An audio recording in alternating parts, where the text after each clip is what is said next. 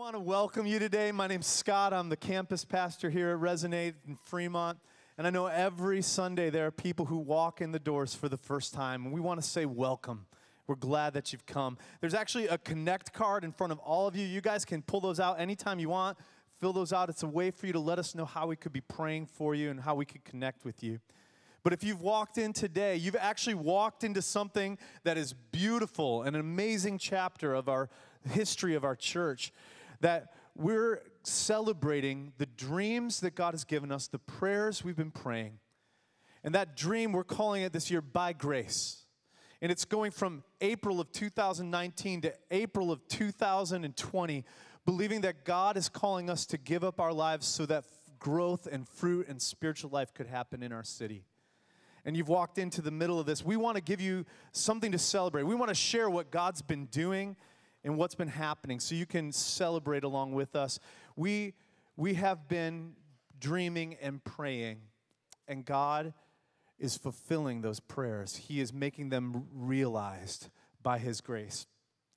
10 years ago, we launched this church, and when we started out, we were looking for a building. So we actually went to a place that had like 8,000 square feet, and we were praying and like walking around it, like asking God, would you give this to us? And the answer was no.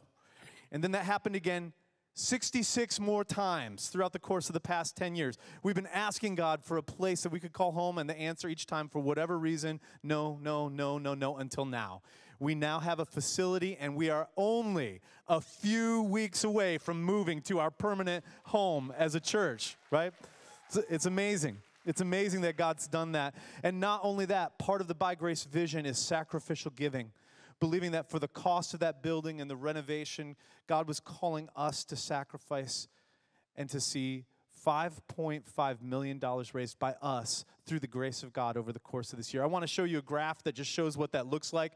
That means $100,000 each week needs to come in for us to be on target for that, and God has been doing that. It's moving up and down, but we are so close to that giving level that we had prayed for, and we see God making this dream into a reality.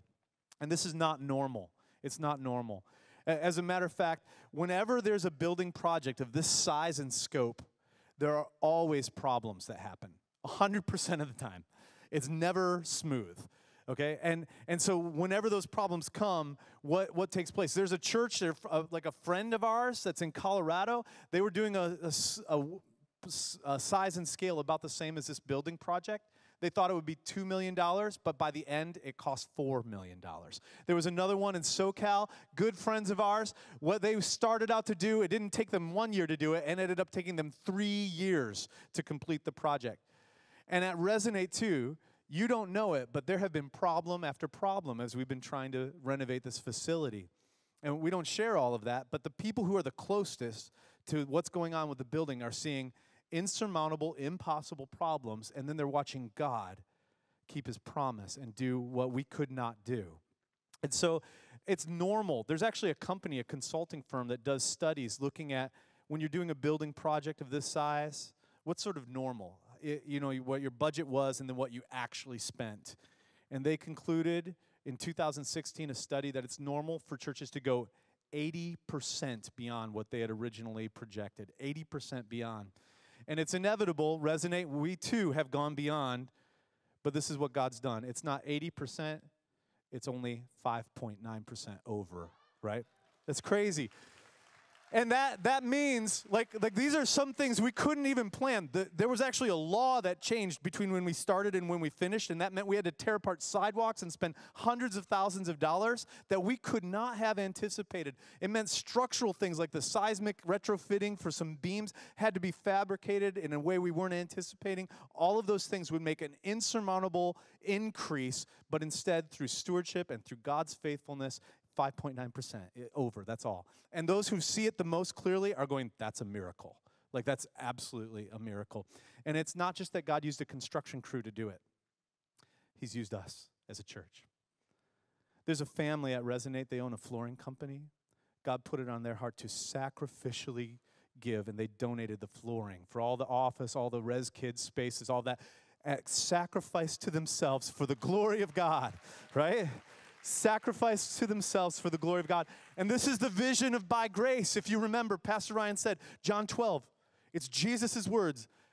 Unless a kernel of wheat falls into the ground and dies, it abides alone. But if it dies, it brings forth much fruit.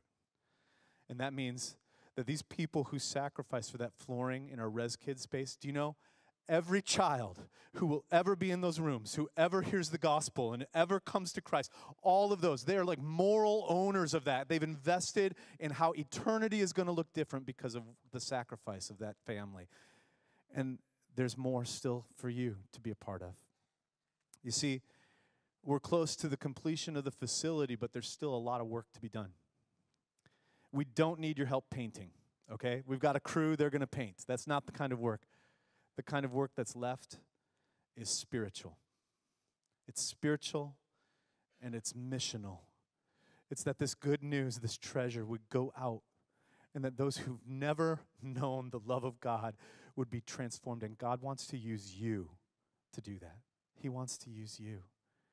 And so we have spiritual work ahead of us. One of the ways we're going to do that spiritual work, once we get the occupancy permit for this building, the first thing we're going to do before we ever have a worship service there, we're going to take the Word of God.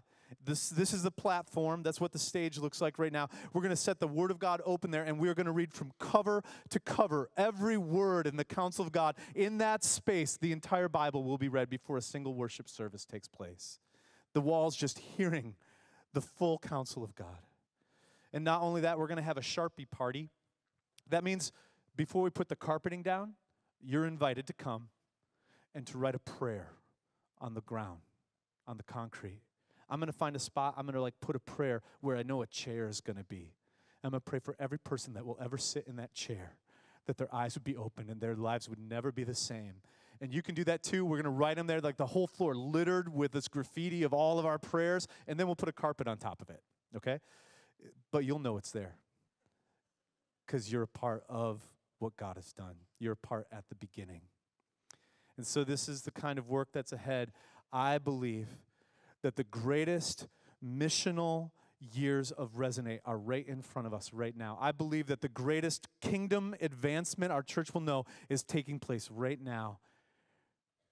You've done so amazing, church. Let's finish strong in our giving, in our praying, in our inviting, in our believing that God wants to use us, and our city will never be the same. Do you believe it? Amen. Amen. Would you bow with me? Let's just pray. Let's just pray. God, we know it's you.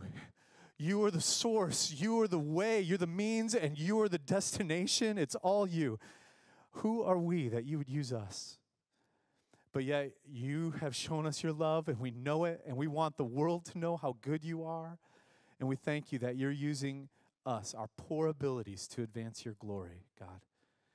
And we pray that you would do even more than we're imagining right now. And God, we ask in this room today, this moment, that your word, as it's preached, you would give us ears to hear it.